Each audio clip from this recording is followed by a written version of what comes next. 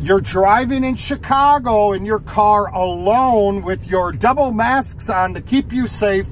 You're at a red light and find yourself in an ambush. If you are unarmed, here's what you do.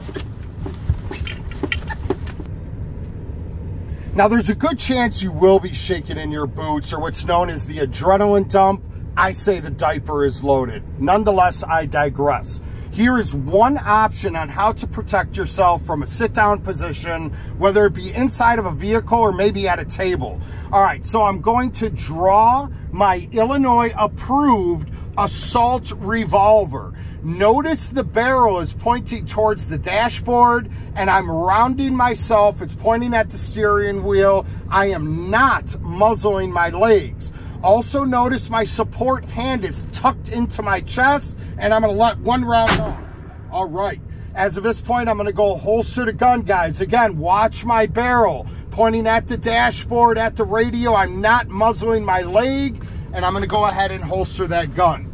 All right. Let's do it again. You're sitting there at a red light or whatever the case may be. Naturally, you want to protect yourself. Now, if you want to give verbal commands such as stop, stop, or no problem, man, I'll comply, whatever you choose, that's on you. As of this point, my hand's going to tuck in. All right, man, all right, let me get out of the car. I'm drawing that gun. It's pointing at the dashboard, at the steering wheel. I'm rounding myself. My support hand is tucking in. I'm going to let one round off. There we go. And let's go ahead and holster one more time. Now, I believe that was the 5th round, so we're going to do a reload real quick here, guys. I'm opening up the cylinder. Notice my support hand kicks out the cylinder. Now, in a dynamic situation, sometimes using fine motor skills such as my thumb could be difficult. What I'm going to do is take my hand and I'm going to just slap that extractor, letting those rounds fall out. Going to retrieve my speed loader, dropping that speed loader, and we're going to stay in the game, all right? Going to go ahead and holster, and we're going to do this again. Bear with me. Okay. At a medium speed.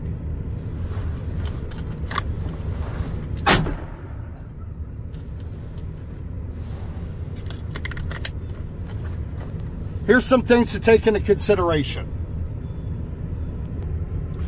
Now, guys, you can practice this with one of these training guns. They're excellent and safe to use in developing muscle memory. If you don't have one, your finger always works, right? Your finger kind of aligns with the muzzle, so you could do this on your own at your kitchen table or from your vehicle, something to take into consideration. The goal is to be able to save yourself or somebody you care about's life. Hombre, you ever kiss a firearms instructor?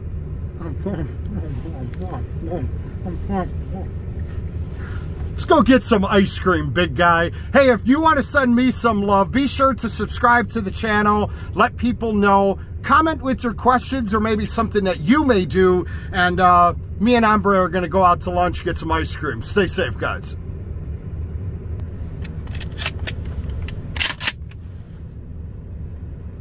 Take my ears out so I can stop yelling.